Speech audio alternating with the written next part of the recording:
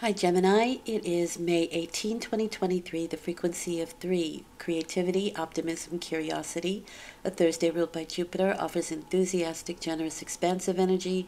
Moon in Taurus offers ambitious, trustworthy, and patient energy. You have the Six of Cups, Sun in Scorpio, aspected by the Page of Cups.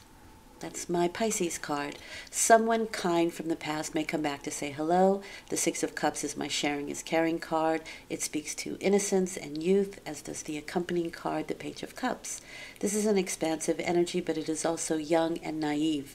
There may be issues we are dealing with that may come back to test us, as the idea here is not to make the same mistakes we have in the past with the Six of Cups. Are you still wet behind the ears, or have you matured and learned a much-needed lesson?